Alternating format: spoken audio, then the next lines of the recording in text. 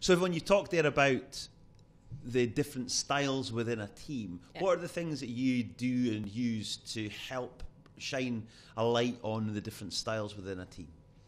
Yeah, I think it's really important to recognise that you've got different characters and different styles. One of the things I start with using is a profiling tool, a behavioural profiling tool called DISC. Okay. So basically there's 4 quadrants, and it stands for dominance, influencer, steady and conscientious. Okay. And you're asked a series of questions and everyone maps somewhere on that grid. People sometimes get a bit hung up on the words and the meaning that they have, or sometimes they don't like about, don't put me in a box, and it's just not about that at all. If they're thinking that, they've got the wrong end of the stick and I've not explained it well enough.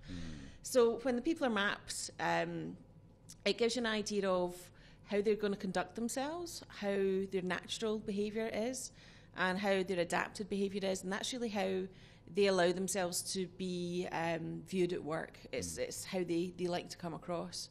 So it's a really, really great tool for unlocking individuals and understanding themselves, both from a self-development perspective, and also when we get into a team environment, when you map everyone's profile together, it gives you a really clear idea of where the strengths are with the team and where the gaps might be.